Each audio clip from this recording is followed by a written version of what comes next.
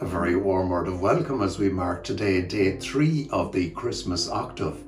Today, the 27th of December, is the feast day of St. John, the apostle of Jesus, the disciple whom Jesus loved, the great apostle of love in his gospel, in his letters, where he has the great definition of love, and also the book of Revelation.